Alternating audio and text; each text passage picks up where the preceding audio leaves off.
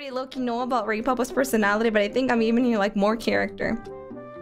Usually he does the same thing when he... Remember when I got accidentally trapped in the studio back in the other house because I actually locked the door? If anybody's like new to the vtuber family, hear this story out. He's kind of crazy. Reipapa has like a lot of strength to the point that he cannot control it.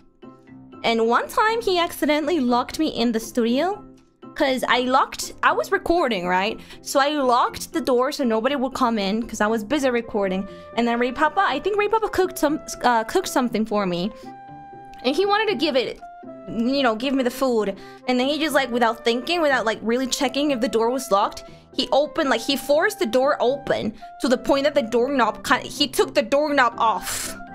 Like he put so much strength in like trying to open the door that he took the doorknob off with like his hands. And then I got locked inside. I was like, I looked at him and he was like, and I was like, what? Huh? Ha! I was like, what is, ha? What does that mean? what are you, huh, me for, huh? And then he was like, oh, I'm sorry, I'm gonna call, he was, you know, with the, like, the hand signs, he was like, I'm just gonna call the guy that knows about doors so he can, like, help you get out of this place. And I was like, what the fuck? He's that kind of Reipapa.